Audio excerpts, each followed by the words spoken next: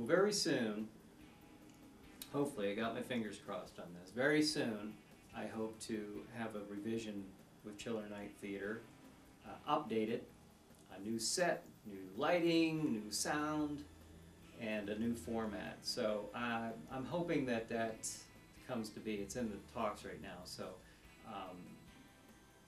you're not seeing as many new episodes right now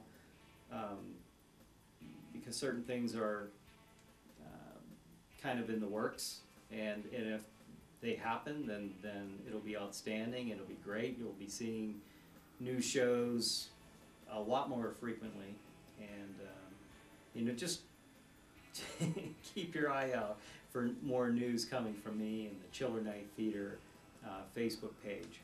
So you know, keep your eyes open for some new shows coming up. I will not be posting the shows on YouTube. I have no plan on doing that. YouTube has been, I have a lot of subscribers on YouTube, and things were going great until probably about 10 months ago. 10 months ago or so, all of a sudden everything that I put on there, I put public domain movies on there, and I don't know if, you know, a lot of you viewers might not know exactly how this works. I can't just play whatever I want to. If I did, I'd be playing the Hammer horror movies, which are my favorite, next to the Universal monster movies. Obviously, you know, that's not public domain. You can't just play whatever you want. There's copyright violations that you could run into, or you would run into. You need a license to play that.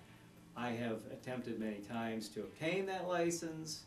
If any of you have any advice for me on how to obtain that, I'd be very happy to hear it. But you know, I'd love to get those a license, permission to play those movies.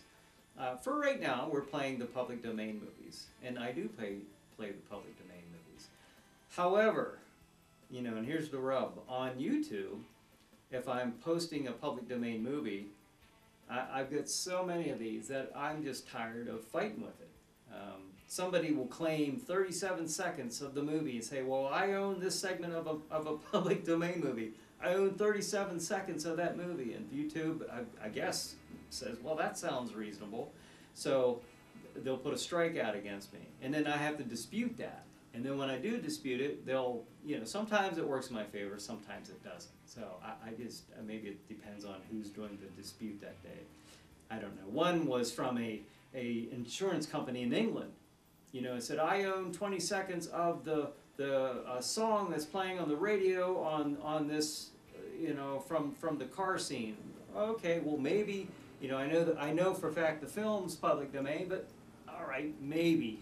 You know, this was back in the early 60s, but, you know, maybe. So I actually went to great lengths. I called the company, the supposed company in England. Nobody answers. It wasn't even you know, a way to leave a message. I don't even know if it, you know, they didn't mention the name of their company. It just rang. I tried several times. I emailed that company with this supposed email. No, I didn't hear anything back from them. So another one most recently I had somebody. It was a recent band who said that they own this song. They made up this song, and they own this song from a movie that came out in 1972. These kids, you could tell, weren't even born in the 70s, and they're making claim that they invented they came up with the song. So it's this type of thing that I'm constantly just smacking down and fighting against.